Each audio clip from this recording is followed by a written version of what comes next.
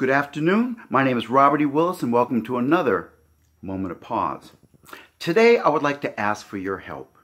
In just 4 weeks, on Friday, November 14th, I am going to my very first Marine Corps ball. I've always wanted to go to one, but I found out there's one here in the Twin Cities area and I'm super excited about it. But here's where I need your help. I have been single for 4 years. You can't go to a ball without a date. I feel like Cinderella, except for I'm kind of Cinderfella.